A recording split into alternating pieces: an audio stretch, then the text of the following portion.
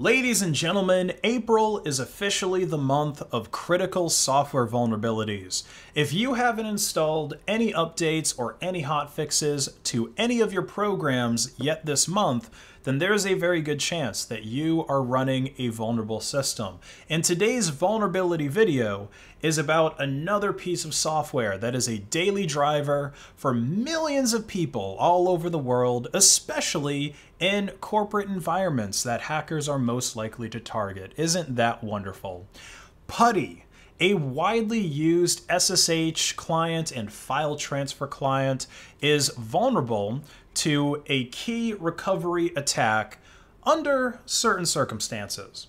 So the vulnerable versions here are 0.68 through 0.80 when the victim is specifically using ECDSA private keys, which are using the NIST P-521 curve. This vulnerability allows for an attacker to compromise the victim's private key if they are able to collect just a few dozen signed messages from the victim, and they have the victim's public key, which of course is supposed to be public anyway, as the name implies. So all of this information here, signed messages, the amount's going to depend on how often the victim is signing messages, but it's all pretty much public information that's very easy for an attacker to gather.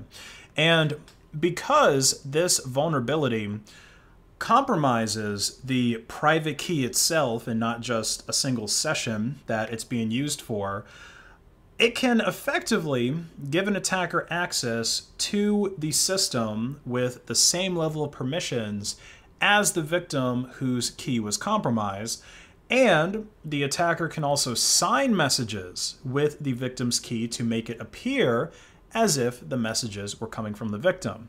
And to make matters worse, this vulnerability can compromise private keys even if they were generated with another SSH client. So maybe you have some private keys that now you're forced to use them with PuTTY for whatever reason. Maybe there's a corporate policy change and you have to change your SSH client but not necessarily your keys. If those keys were used with PuTTY for signing at any time, they could be compromised. The issue is not just with the PuTTY gen function. So it's really recommended to replace those private keys if you have a key of this type, regardless of whether you're using PuTTY right now or not. Now, like I said, PuTTY is a really popular piece of software, but not just because a lot of people are using PuTTY directly. There's other popular programs like FileZilla, WinSCP, TortoiseGit, and Tortoise SVN that all have vulnerable versions of PuTTY as a dependency. So again, it's very likely that those 521-bit ECDSA keys are compromised, and it's also very likely, like I said earlier, that you have some software updates to install if you're using any of those other programs. Now, the good news is the 521-bit keys that this software bug could result in the compromise of are not the most commonly used cryptographic keys out there.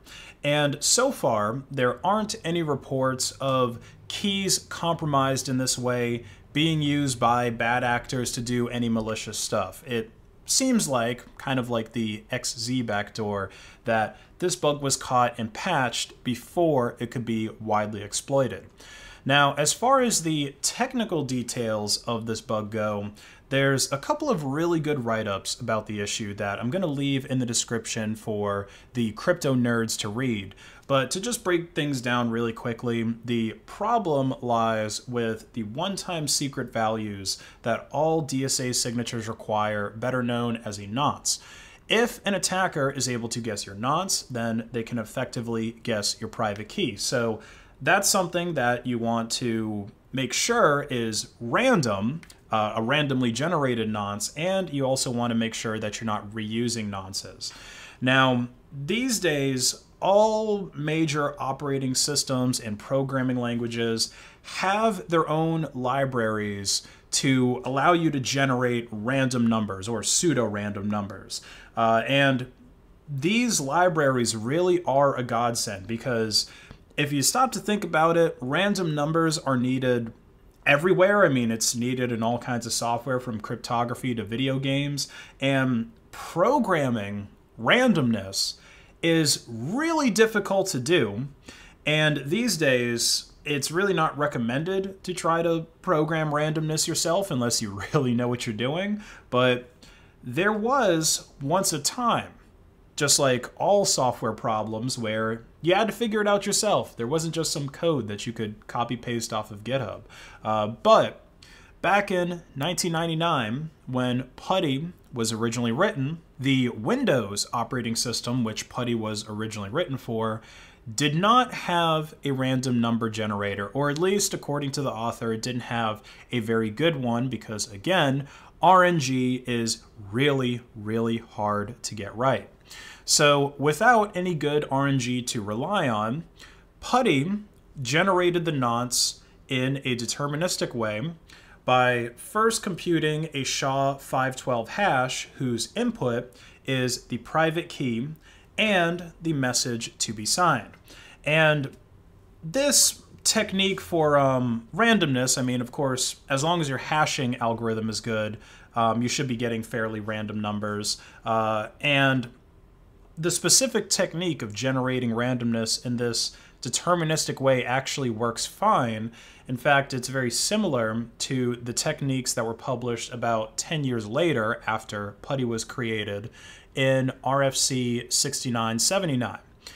And PuTTY's methods of generating the randomness this way still theoretically work for 256-bit and 384-bit curves. But in the case of the 521-bit curves, which are longer than the 512 bits that you get from SHA-512, the 521-bit nonce that's produced from the computation would always have its first 9 bits set to 0, right? 9 bits is the difference between 512 and 521. And that 9 bits of non-randomness is enough to derive the private key after collecting about 60 signatures. Now, if you're a lover of PuTTY or any of the other programs that depend on it, you are able to continue using this great piece of software, and you can rest easier using it now, knowing that the method of DSA nonce generation is now relying on the standard outlined in RFC 6979. And I really like what the author of this patch mentioned in the second to last paragraph about how the simplest fix to this bug would have been to patch the existing nonce generator to just use a longer hash, because if it was longer than 521 bits, then it should have worked. You know, you can just reduce the amount that you're using from it, like in the other shorter curves. Or they could have just concatenated multiple SHA-512 hashes. But, you know, instead of doing that so that they can continue using their own method, which they came up with a long time ago, you know, even before the industry standard, they just decided to now switch to the industry standard, putting user security before their pride. That's so important, and I really wish that more developers would be like this. So kudos to them. And make sure that you regenerate your 521-bit ECDSA keys, update all of your software, and if you enjoyed this video, please like it and share it to hack the algorithm.